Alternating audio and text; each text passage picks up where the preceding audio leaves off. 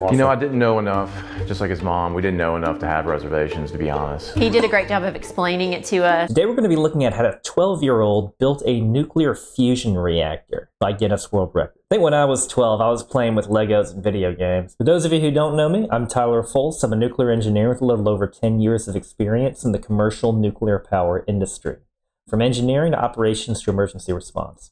I don't claim to know everything there is nuclear, but I can certainly share some knowledge. Let's see.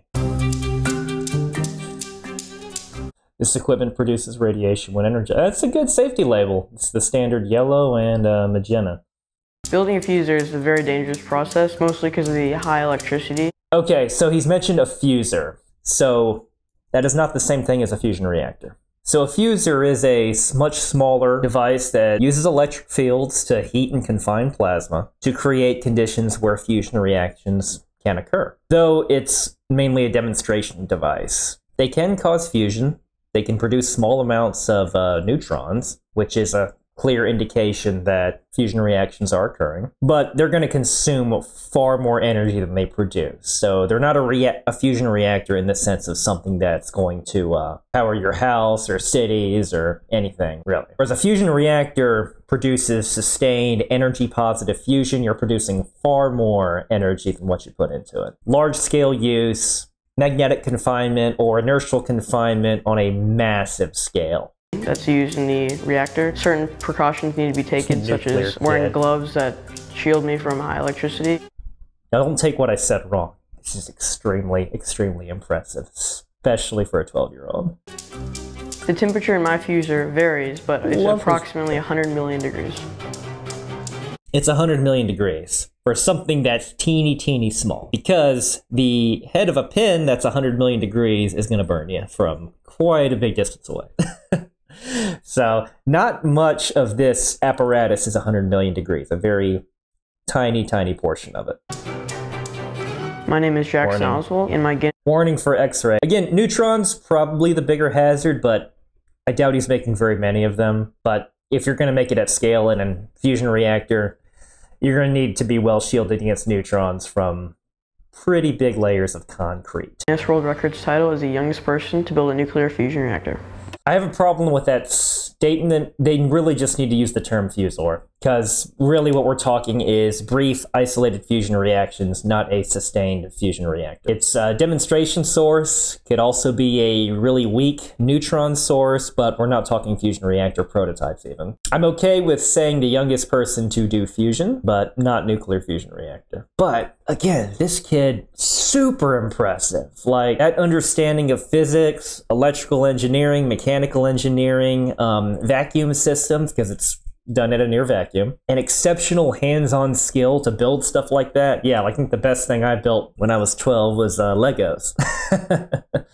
And I love his passion to nuclear science at that age. As a nuclear engineer, this truly warms my heart. So as a kid, I've always been interested in building things, and when I was younger, I always worked in my grandfather's wood shop, building little figurines and things like that, and all of that creativity. And he's got the classic look to it, too. This guy's awesome. Eventually led up to building something like this. So I'm looking at this video description. It says 4 years ago. I wonder what he's up to now. I've been interested in nuclear physics for about 3 years now, and my fascination probably started when I saw an article on Taylor Wilson, who was the previous youngest person to build a nuclear fusion reactor at age 14. Again, we're talking fusers, but still, awesome. Essentially, the difference between nuclear fusion, competitive nature as a kid, and passion for science. This is amazing. And nuclear fission is that fusion is combining two things, whereas fission is the splitting apart of an atom. Yeah. I have been able to use electricity to accelerate two atoms of deuterium together so that they fuse into an atom of helium-3, and also release a neutron, which can be used to heat up water and turn a steam engine, which in turn produces electricity.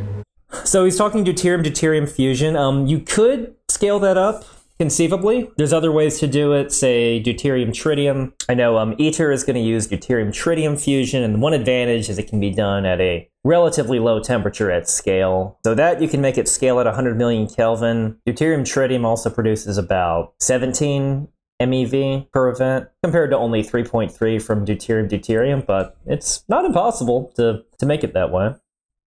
So I'm going to be demonstrating what's called a demo run, so I won't be doing full-on fusion, but I'll still be creating a plasma within the chamber here.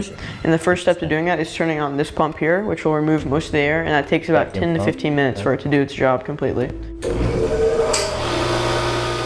I've been working on this project for about 2 years and about 1.5 years to It's very clean. originally achieve fusion. This project was very complicated. I'd say the hardest part was figuring out how to make the seal airtight on the chamber. So I spent about probably half a year trying to get the seal correct so that it wouldn't leak out air. So once this pump has done its job, then I turn on this pump back here. This is called a turbomolecular pump. What the turbomolecular pump does is it removes the last tiny bit of air needed to be removed so that fusion can occur. It spins up to 10 times faster than a jet turbine does. There are definitely some parts of my project where my parents were definitely questioning whether or not they should keep giving me funding to do this. There were a few moments during the project that I had some... Oh, this is Mom. I thought I was about to say Jackson's investor.